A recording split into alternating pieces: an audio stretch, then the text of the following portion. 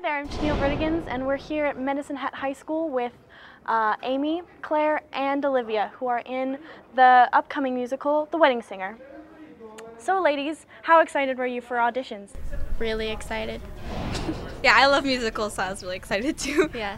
And how excited were you found out when you got the parts? Really excited? I couldn't even believe it, to be honest. I'd never been in a play before, so I was like, wow. That's so awesome. So you heard about the play and decided to audition? Well, yeah, Grafton kind of told me about it. I was in his drama class, and I thought it wouldn't hurt to audition, so yeah. That's awesome. And so you have a huge cast in this play, and how exciting was that to work with and figure stuff out? It's really fun. It's a great group of kids, and school, like high school theater is really fun. I know, and I probably never would have talked to like some of the kids here, so it's nice to get to know them and like become friends with them. Yeah. Oh, totally. Like, I hadn't known anybody before, and we made so many friends, and we had so many laughs together. It was awesome.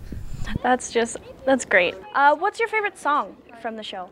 Mine is the Grandma Rosie song. That thing. She raps in it, and it's really exciting, and I love it. So. Yeah, I like.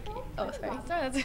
Yeah, I think that's my favorite too, and Casualty of Love. That's hilarious. Yeah, I really like Saturday Night though too, because it's like a huge party scene. It's really like complex, and at the end there's like a tribute to Flashdance. Yep. There's so many upbeat songs, and just the costumes are just amazing. And what would you tell people if they were wondering why they should come see The Wedding Singer? Because it's a high school show, and it's nice to support children that are trying to do this kind of stuff, and it makes them happy and feel supported. And it's a funny play, and I think it's suitable to all ages, and everyone will have a laugh. And there's like not just funny parts, there's kind of sad parts, and it's just a good mixture of things. So. And the 80s, everybody loves the 80s. So. Yeah, 80s musicals are the best. Of course. So you have a live band playing with you. What was the difficulties in trying to work with them and figure stuff out?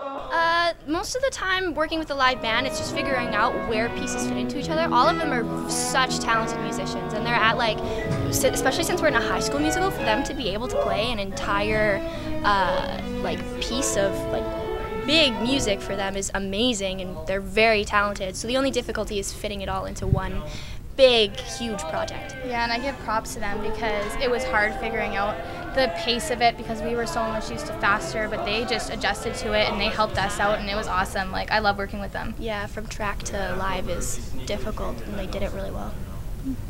That's awesome. The Wedding Singer the Musical performed at Medicine Hat High School February 4th to the 7th and 9th to the 12th at 8 p.m. performed at Cunningham Performing Arts Center at Medicine Hat High School.